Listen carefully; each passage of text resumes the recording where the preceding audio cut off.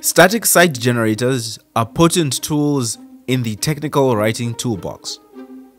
The trouble is, there are so many options to choose from that it can be overwhelming.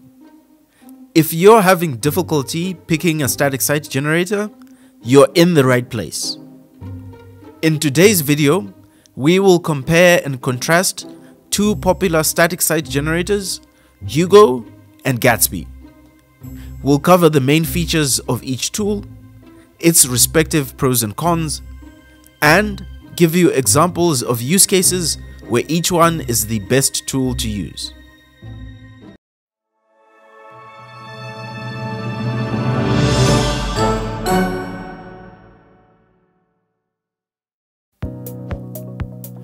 Before we examine the differences between the two, let's list their similarities.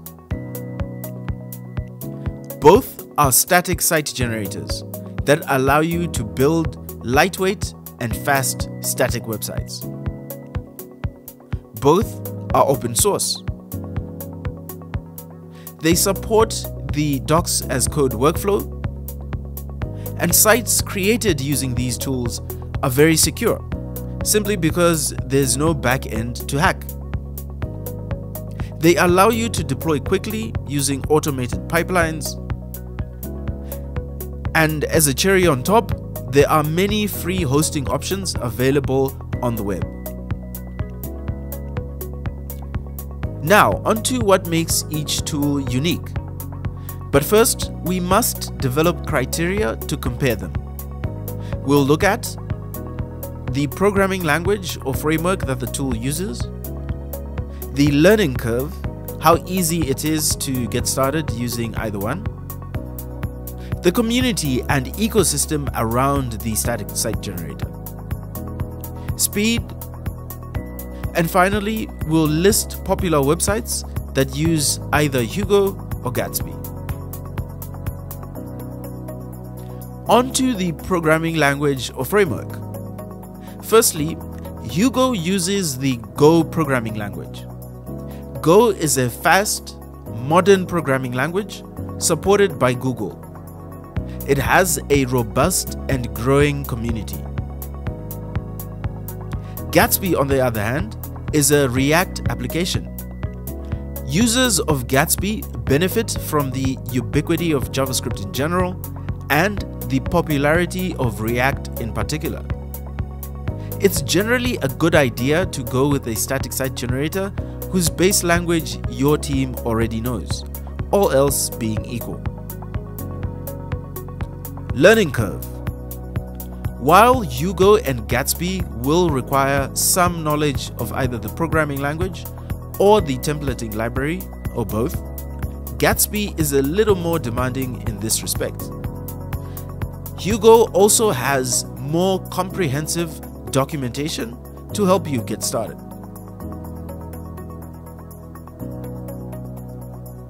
Community and ecosystem.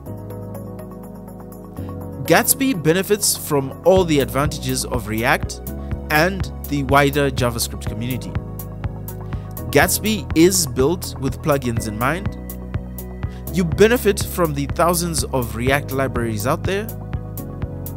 And Gatsby is open source.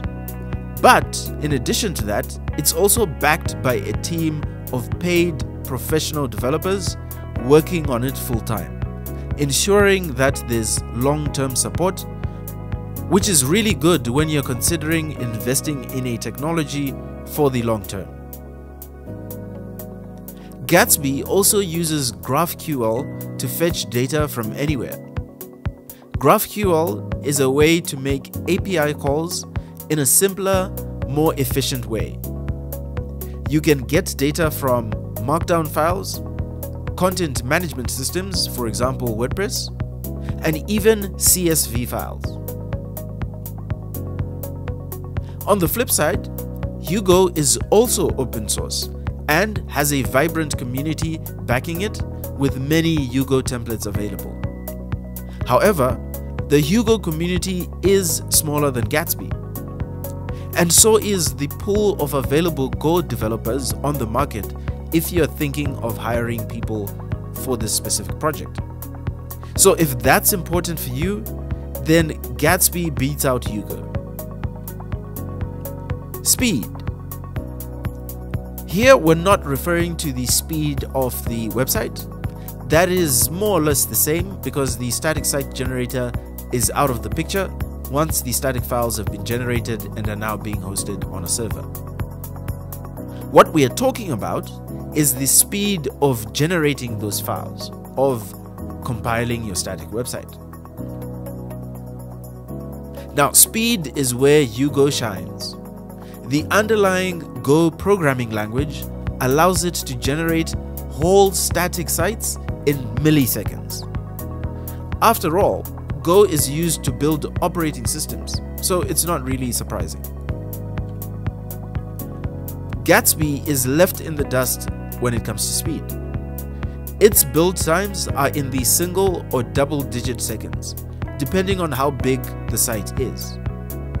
So if build time is crucial for you, then there's no debate that Hugo is the static site generator for you. Finally, let's take a look at some famous use cases. Gatsby is used by the PayPal developer documentation, the Node.js Foundation website, and the TypeScript language documentation website. On the other hand, Hugo is used by the prolific tech YouTuber Fireship, the Kubernetes website, and the Redis documentation. In conclusion, so which tool is the best? It depends on your unique circumstances. If your team has people who are familiar with JavaScript and you want to benefit from a huge community and rich ecosystem, then Gatsby is for you. If you want a lightning-fast static site generator with an easier learning curve, go ahead with Hugo. Regardless of which tool you use, both of these will certainly make your task of writing technical documentation much easier. So which tool is better in your opinion? Let us know by leaving a comment down below. We can help you with your docs. We at DocumentWrite specialize in writing and auditing technical documentation.